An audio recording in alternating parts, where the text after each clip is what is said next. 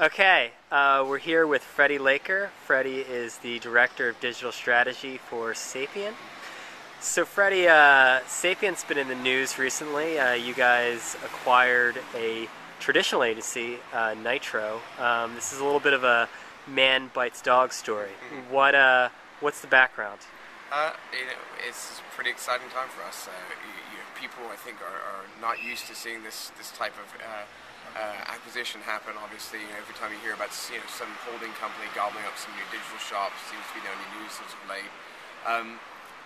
Sapient's got a pretty massive digital marketing services operation, even if it does fly below the radar pretty often.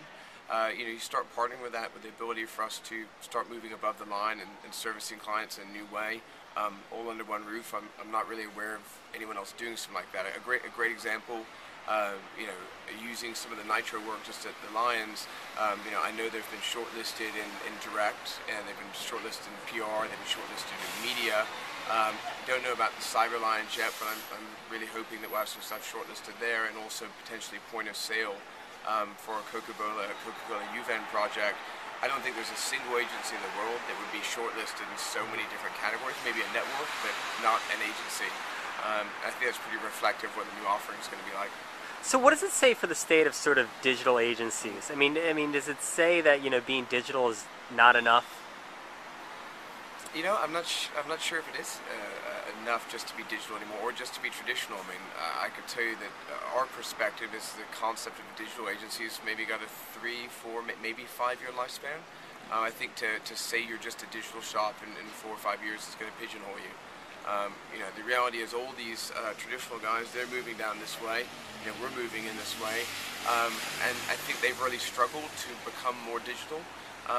Because internet usage and things like that doesn't come quite as intuitively to people who've been working in the broadcast space. I think working with broadcast and media that we've been exposed to all our life, it's pretty easy for digital people to understand it and understand how it might integrate. So I think it's going to be a less challenging road for us. So we're here in Canada, strange time. Every week we hear about layoffs at more agencies, and understandably the question keeps coming up, does CAN still matter? Where do you fall? Strong opinion on that one. So I think CAN definitely still matters. Even though there's, I think, less submissions than there were before, the people are still doing the best work, and the agencies are still going strong. They're still submitting their work here, and if you look at like the Clio's, the One Show, I think they're very skewed towards the U.S. Basically because of the volume of U.S. and U.K. judges.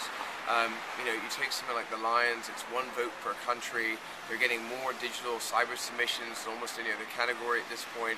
And I believe that they have the opportunity to be kind of the last great champions of great digital work.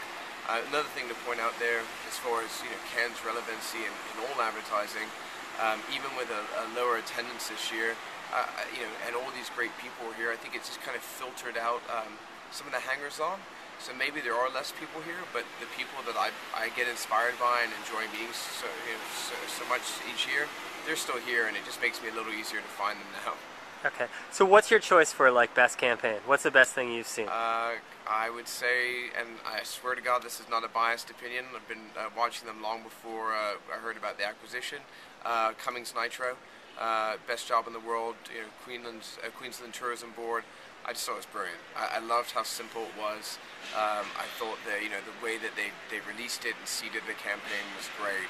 And from what I've heard, they had just over $1 million budget, and looking at over 300 million in media exposure at this point, and I just never see anything go that big before. So it's pretty wild. Okay, what are you most excited for in the coming year? I have to, now that the Cummings guys, the Nitro Cummings guys, are part of the family. It's actually going to be hopefully hanging out with them tonight.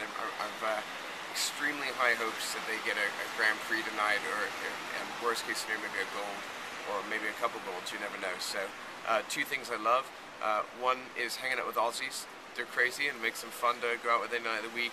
And you partner that with some Aussies who potentially may have just won a Grand Prix or a gold at Cannes. You're looking for a really good night out. Awesome. So pity me tomorrow. Okay, thanks a lot, Freddie. Cool. Some good